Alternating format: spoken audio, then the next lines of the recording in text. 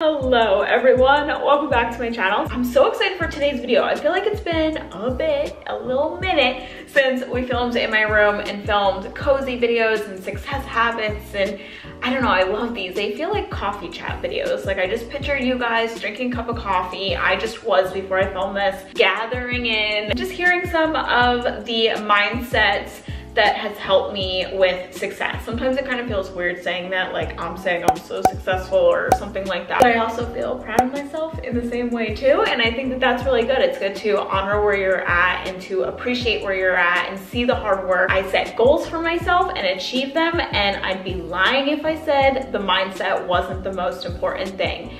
Any goal that you have, whether it's a business goal or a school goal or a weight loss goal or even finding a relationship, any goal that you have is going to 100% depend on your mindset, the kind of thoughts you're thinking and keeping yourself motivated and keeping yourself pumped up. That's all with your mind. So I feel like this is probably one of the most neglected areas, maybe in the YouTube space, but just in general, that we don't really talk about having a healthy mindset as much as we do productivity hacks and motivational hacks, where I'm sharing recipes and I'm sharing workouts and all that, and I do it too. Really, your mindset is where it's at. And I used to talk about this in some of my earlier motivational videos, that my mindset is what kept me going to lose weight. My mindset is what kept me going to pursue my YouTube channel and then to go on and do other things. I'm excited for this video. I wrote down all of the things that I think are helpful for a healthy mindset in notes in my phone. So let's just get straight to it. I'm excited for this video. I'm excited for you guys to take something from this video and go and practice it in your life. So that brings me to today's video, healthy mindset habits that have transformed my life. The first one I have written for you guys is believe good things are on the way. Let's dissect that. Believe good things are on the way. So whether you're starting your business or you're starting your weight loss transformation or whatever the case may be, know that it's going to keep getting better. I think when you're starting from the beginning, a lot of times you just worry it's not gonna work, or worry something bad is gonna happen, or worry you're going to put in all this effort and then be rejected in some way. That mindset actually comes easier to our brain. Our brain is always trying to protect us. So when you do have a negative thought about something good you're trying to do, so say you're trying to lose weight or you're trying to start your business and some little voice in your head says, don't do it, or ooh, something bad's gonna happen, or ooh, this isn't gonna work, that's actually your brain's coping mechanism. I'm protecting you so you don't get hurt. So I think that knowing that and taking that from today's video, you can say thanks, but no thanks. Instead, what I want you guys to do is replace that thought. So replace the whatever story you're telling yourself, the negative thought, replace that with something positive, like good things are on the way. I feel like it's a really simple one, but sometimes I'll wake up in the morning and say, something really good is gonna happen today. And guess what? Something really good always does happen. And that's because I'm focusing on something good happening. Everything that you have in your life that you've attracted into your life, or a goal that you achieved, think about it. At one point, that was a thought.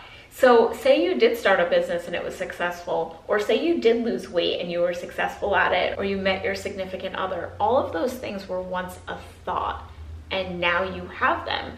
So I think you can believe and agree with me that thoughts are so important, and having a healthy mindset really is the foundation to getting everything you want in life. Believe that today something exciting is going to happen, and I swear you will see something exciting happening. So the next one I actually learned from Gabrielle Bernstein, who wrote one of my favorite books, The Universe Has Your Back. I don't remember if I heard her say this in an interview or her newest book that I'm listening to, Super Attractor. It might be in that book or it was in an interview, but I heard her say, and it just stuck with me, that what other people think of you is none of your business. And my little add-on to that is don't waste your brain space. Like, you know, especially when you're a mom, I feel like you get like this mom brain. Don't waste your brain space with what other people are thinking about you. We all know at this point that we can only control what we're thinking. We can't control what somebody else is thinking. We can't control other people. We could just control ourselves. So with that being said, you can't control what other people think of you or what they're saying behind your back or laughing about you starting your own business or you're getting healthy and they're not. Honestly, guys, like, it's pretty self-explanatory, this tip, but just hold that with you, that what other people think about you is none of your business. I also like to think of it, what somebody is saying about you is a giant mirror of their insecurities. I am now 30 years old, and at 30 years old, I stopped worrying about what other people are thinking, what other people are saying. No time for that. You can't change it anyway. So I think that this has become a healthy mindset for me. Something I want to pass to my daughter is that what other people think of you is none of your business. You can't change it. You can't control it. You have to keep doing you, keep living your life. My third tip is accountability. So I wrote down, change starts with you. If you don't like where you are, what did I write? If you don't like where you are / what you're doing, you have to do something about it. So yeah, totally true. I hired somebody to help me with emails, and if they don't get back to somebody and that person is mad or that brand is mad that they didn't hear back, instead of blaming the person that didn't get back to them, I take accountability that I'm the boss, that I hired them, that at the end of the day, it's up to me to be overseeing things. If I'm trying to lose weight and I skip my workouts and I eat unhealthy, I don't then say, oh man, losing weight doesn't work for me. It's, no, I'm taking accountability that I wasn't doing what I was supposed to do. I made up a plan for myself and I didn't stick with it. I have so many friends that have started businesses or doing what they want to be doing in life, achieving their goals, and I feel like that's one thing that so many successful people have in common is accountability. I think it's a good, healthy mindset to have, is that you can control your thoughts. You can control your situation, your environment. So if you want to see change, if there's something in your life that you don't like or that you want to change, it's up to you. You have the power to change it. It's just the matter of taking responsibility. Am I doing everything I can to further my weight loss journey? Am I doing everything I can to achieve my goals? Did I prepare and study before my test? So yeah, just owning up to mistakes, taking that accountability, and just knowing that you are in control of your life. If you do want to see change, if you want different results, you have to put in the work. My next tip is to focus on consistency, not instant results. So I learned this from the book Atomic Habits. This book has changed my life. I can't recommend this enough. I feel like for Christmas next year, I want to give this to everybody in my life, this book, although I feel like a lot of them have already bought it because I've talked about it nonstop. But one of the things that I love about Atomic Habits is he says that. He actually has some charts and diagrams in the book, but he starts showing like a chart going upwards, but not like this, like kind of like trending up. And that's basically you sticking with your habits consistently, and your routines become habits. So he says you really want to focus on the consistency rather than the instant result, because the instant result takes time, right? So I love his example about the gym. He says it's better to go every single day, or the days that you plan to go. Maybe you say Monday through Friday, I want to go to the gym. It's better to go consistently Monday through Friday, even if some days you only get there and stay 5 minutes. But either way, it got you to go to the gym. It got you to make the first step, because the first step I think is the hardest. So he really got me to see that consistency is where it's at. It's not about these instant results and like, oh, I ate healthy for a week and now I'm not seeing results. No, it's not about that. It's about doing little things over time that add up. At the end of the year, you want to be proud of yourself and say, these are all the habits that I've adopted into my life. I make my bed every morning, or I meditate every day, or I cook dinner at home and I make good quality food. You want to say you did that, right? You don't want to say, well, I tried this and then I stopped and then I tried that and then I stopped. Our bodies love consistency and routines and habits. It's such a healthy mindset to think of it like that way too, to really think of it like you're building a foundation. You're building habits literally from the ground up. Like I think of like my habits are like this, like I'm stacking them, which he talks about in the book too, habit stacking, of building this habit to create major success.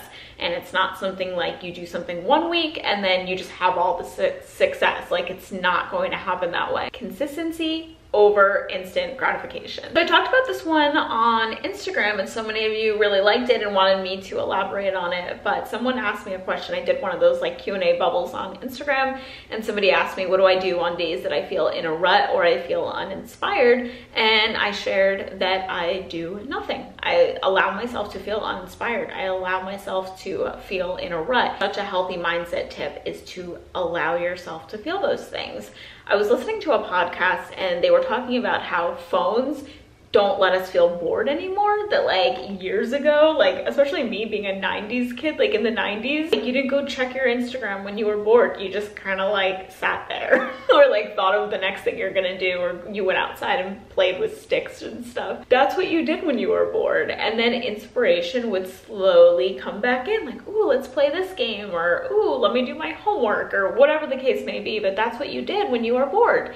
And I think that now we don't even know what that feels like anymore to be bored, because we have our phones and we scroll and check Instagram, or we go text a friend, or we email, or whatever it is that you do, watch TikTok, watch YouTube. We just don't allow ourselves to have that bored feeling. I feel like when I've allowed myself to be bored, like sat in silence or just sat outside with my coffee, no phone, not listening to a book, nothing, that's when true inspiration started creeping back into my brain. I started feeling creative again, and I just wanted to like write things down. What do I want to write down? I don't know, but I had this urge to go grab my notebook and write something down. And then from there, it would turn into a video idea. And then from that thought of turning it into a video idea, it eventually became a video, and it's living on my channel. And that happens all the time. Or it's a meal idea and I'm like, you know, I'm not really feeling inspired with eating healthy. And then maybe a couple of days go by of allowing myself to feel bored, and then all of a sudden I feel inspired again and I want to buy different groceries and I'm excited to make different recipes. Like, allow yourself to feel that way. And the last one I wrote down is stay in your lane with friends, neighbors, social media people, etc. Comparing and judgment is the opposite of manifesting. If you want something, it's normal for your brain to find somebody else that has it and then want to compare. So if you want to lose weight and you start following people that are on their weight loss journey and you start comparing, okay, what does their body look like? What does my body look like? Or somebody that has started a business that you want to start, it's easy to compare what did they do to get to where they're at. I have to be doing that. I think to some degree that could be normal. Like, oh, this person started an Etsy site. How do I start an Etsy site? Okay, I'm going to take the same steps they did. So I think in some ways it could be helpful, but I think almost always it then turns into a negative thing when we're comparing, because then it turns into judging and this and that. This is something that our brains like to do, and it's really healthy to turn it around, to stop doing that, because knowing that when you're comparing yourself to somebody else and judging yourself that you don't have it, that you're just getting further away from it. That's another thing Gabrielle Bernstein talks about, is that when she wanted to get engaged, she compared herself to her friends that were getting engaged and, you know, not feeling so happy for them because she wanted to get engaged. You're taking those feelings and telling the universe, hey, I don't want to get engaged right now, because you're literally putting out those negative vibes. If you're rude to somebody who has something that you want, you are literally putting it out there that you don't want that you're putting out those negative feelers, that negative energy. Say your friends are doing really great at life and they're achieving their goals, and you feel like the last one who hasn't, or you feel like, oh, they're all doing this, or they're all getting married, or they're all having babies, or they're all starting businesses, and, you know, I haven't done anything, or whatever the case may be. If you're feeling that way, I have something that I think will make you feel better, and it's this. Have you ever heard the saying that you are who you hang out with? So if your friends are go-getters, you're most likely going to be a go-getter. If your friends are going after everything they want in life and are pushing themselves, you most likely are doing the same thing too. So if your friends are all achieving these major goals, guess what? You're in the right vibration, because you're about to achieve your goals, since we are who we hang out with. I think that we should always be in a rhythm every single day where we're doing something that makes us feel good, whether it's a thought, whether it's exercising or playing with your kids, walking your dog, appreciating nature, whatever it might be. Every single day you should feel good about something. You should feel grateful about something. And comparing yourself and judging others does not feel good. And like I said, if you're judging somebody for something that they have that you want, you're just moving further away from that, and I'm sure you don't want to do that. Those were all of my tips for a healthy mindset, and just practicing those have changed my life. I hope you guys enjoyed this video. Comment down below if you want more videos like this, and also comment down below what are some of your mindset hacks or tips that you want to share. I'd love to read through them. Comment that down below. I love you all, and have a fabulous day.